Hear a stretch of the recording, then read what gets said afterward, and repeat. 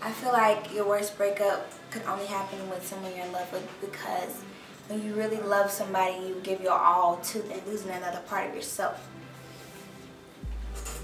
I have more to offer to the plate than they do because of the experience that I have, the things that I've been through, the things that I experienced, I've seen, I've done. Racism is just, it hurts to know that it's still here. Like, who am I listening to?